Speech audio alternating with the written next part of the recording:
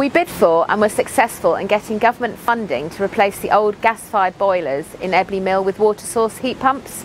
This amazing technology uses the natural heat that you will find in rivers, lakes, springs, ponds, wells or even boreholes to heat a building. In our case, we will use the water from the River Frome. The heat that the pump sources from the river can then be heated further using electricity before being supplied to our taps and radiators. It even works in the winter when the temperature drops to below zero.